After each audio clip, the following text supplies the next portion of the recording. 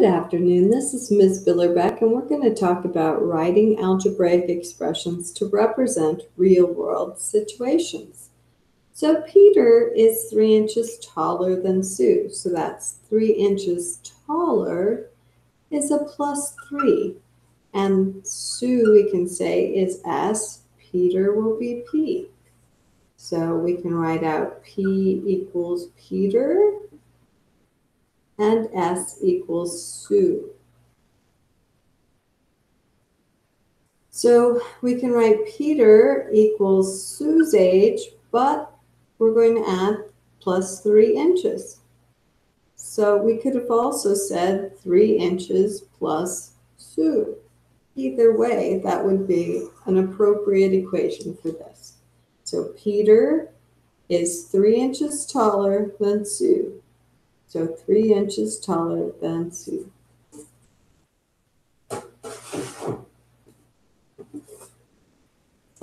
So let's look at the summer camp. So in a summer camp, the number of girls is 7 less than, so that's -7, 7 less than, 2/3 of the boys. So that would be 2/3 the boys, if we use B for boys and G for girls. So G equals girls, and B equals boys. So we can say the number of girls in a summer camp is 7 less than 2/3 of the boys. Or we could write that as 2/3 the boys minus 7. So that would be how we would write the girls' equation. Now, if we want to rearrange this in terms of finding the boys, we have girls equals 2/3 of the boys minus 7. So we'd use an additive inverse here. So the opposite of a -7 is a +7, and then we add a 7 here. These are not like terms, so we can't combine them. So it's G plus 7 equals 2/3 boys, and then -7 plus 7 is 0.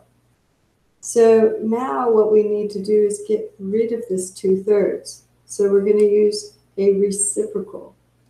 And I'm going to erase this 0 because it doesn't do anything to our equation. So the reciprocal of 2/3 is 3/2. So this is called a reciprocal. Okay, if we do it to this side, we have to do it to this side. So we're going to multiply by 3/2. What happens is this 2 is on top, this 2 is on the bottom, so they cancel. This 3 is on the bottom, this 3 is on top, so they cancel. So this equals B. So we have our equation for boys is boys equals 3/2 girls plus 7. And that's how you find your 2 algebraic equations for that. All right, let's look at this one. So we have Isabella's age is 7 years more. So 7 years more is plus 7. Then 1/6 of her father's age. So 1/6 this year.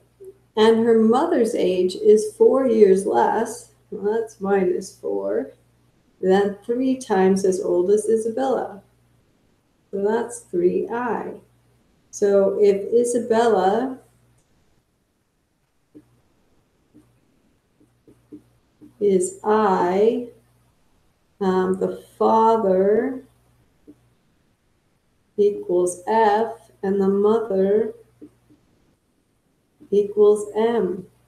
So if we want to write an equation of the father's age, so actually let's write it in terms of Isabella's age. So Isabella is 7 years more plus 7 than 1/6 of her father's age.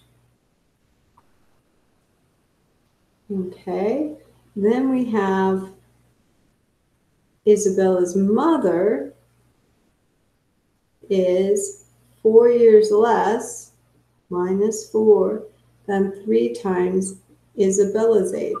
So 3 times Isabella's age. So now let's substitute that the father is 48 years old. So we can substitute that in here.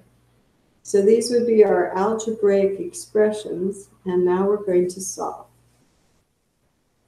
So Isabella equals 7 plus 1/6 of 48. I'm just going to put a 1 under here because that's the same thing as 48. Now there happens to be 8 6s in 48, so we can reduce. So this becomes 7 plus 8. So Isabella is 15 years old. So now we can solve for the mother. So the mother is minus 4 years plus 3 times the age of Isabella. So that's minus 4 plus, and 3 times 15 is 45. So the mother is 41 years old. All right, that's it for this section, and I hope you have a wonderful day.